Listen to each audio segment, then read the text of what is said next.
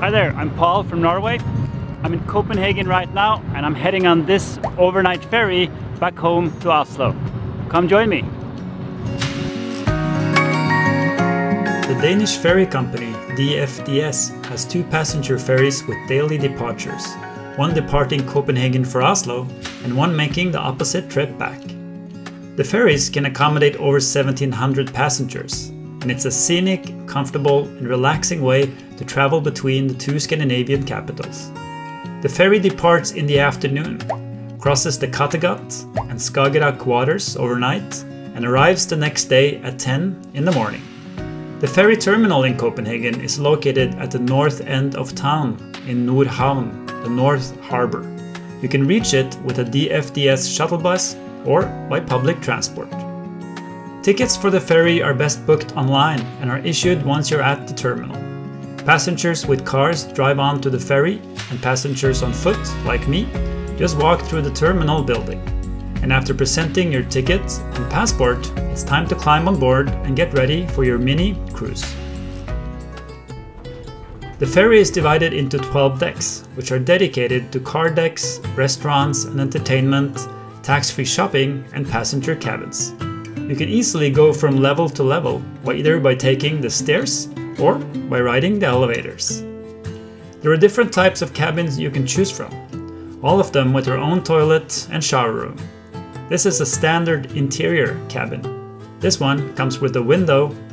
There are family cabins, larger Commodore cabins, and spacious Commodore Deluxe cabins. Some also have their own balcony. Now this time we decided to splurge a bit, so we got a first-class cabin, a so-called Commodore Deluxe cabin. A Commodore Deluxe cabin is like having a hotel room on board, and it comes with a large double bed. It has big windows which give a nice view, and an office desk and a couple of comfy chairs. There's a spacious bathroom, and you can also get room service. Included is also a 44-hour Wi-Fi voucher and a fridge with some complimentary drinks. What better way to start a cruise than with a glass of something bubbly? The deluxe cabin also has access to a Commodore lounge, where you can relax and enjoy complimentary wine, beer, water, coffee, fruit and snacks. While waiting for the ferry to depart, Gabrielle and I took the opportunity to chill and play some cards. As the ferry is about to leave, my favorite place to be is out on deck. You can exit at any time onto deck from several places on the ferry. It's nice to get outside to enjoy some fresh air, and in the summertime when it's warmer, there's also a bar open. When the ferry starts moving, you glide out of the harbour of Copenhagen with the wind in your hair and nice views of the harbour and some fancy new neighbourhoods. To the south, you can spot the Öresund Bridge, connecting Sweden and Denmark. We are on this cruise in early November and can therefore enjoy an early sunset as we say goodbye to Copenhagen and set the course towards our hometown, Oslo.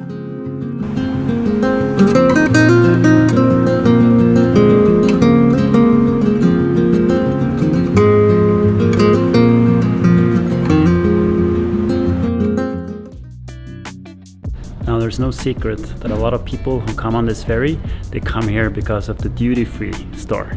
The ferry has a large duty-free store, or tax-free as we call it. You find plenty of good sea deals on everything from clothes and cosmetics to chocolate, licorice and other sweets. Much of it typical Scandinavian candy. Even if you don't plan to buy anything, it's nice to pass some time checking out all the store has to offer. For a Norwegian, the biggest savings are on alcohol. Prices on the ferry can be up to 60 to 70% cheaper than what you'd pay in Norway. It's worth noting though that Danish alcohol prices aren't as high generally, and the savings aren't as dramatic for a date. Anyways, this is an opportunity to pick up a bottle of good Norwegian aquavit, matured at sea.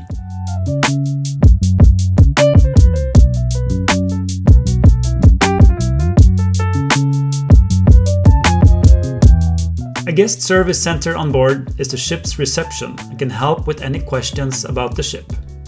The ferry got plenty of different things to offer, both for kids and adults. A game room with arcade games will keep the kids busy, or you can go for a swim in the bubble zone. In the evening you find various types of entertainment. Watch a troubadour play in the Navigator bar, or there's a band playing in the later evening in the Columbus Club. You can even join a music quiz to try to win a bottle of champagne. In terms of food, you can find a cafe selling pastries, sandwiches and salads. A range of restaurants offer different kinds of cuisines.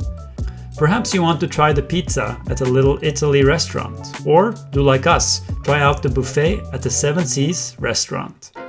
This is a big buffet with plenty of good quality options such as seafood, cured meat, vegetables, steak, desserts, cheese, fruit, and so on.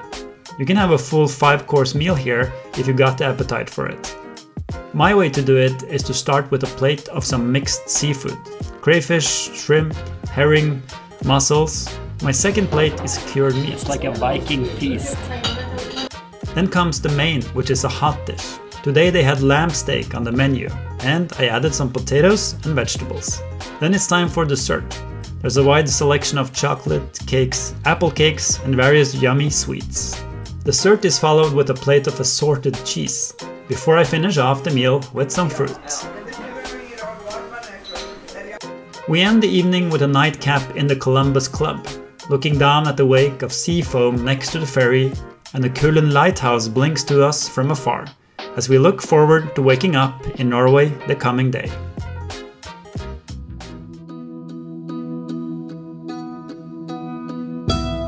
We wake up early in the next morning, enjoying the views and the break of dawn from our cabin. After a long night sail at sea, the ship is surrounded by land on each side, dotted with trees and white painted houses. This is the Oslo fjord, and I cannot think of a better way to arrive to my home country, Norway. A big breakfast buffet and freshly brewed coffee awaits us up on deck 8. A great way to start the day. There's a nice selection of bread, different spreads, pastries, and they got my favorite, Norwegian waffles. We enjoy a leisurely breakfast before we decide to head out on deck for a better view of the fjord. It's a bit of a gloomy and chilly morning, but we put on several layers, and eventually the sun rises and warms us up.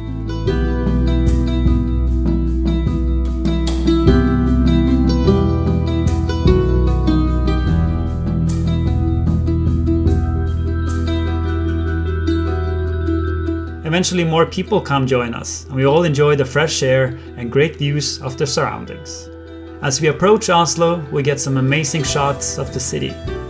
And it reminds me again what unique way it is to sail into the capital of Norway, which I am proud to call our home.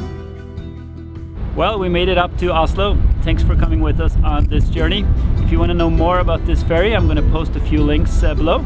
Also, if you need a local guide in Oslo, make sure to look me up. And remember to like and subscribe for more Norway with Paul.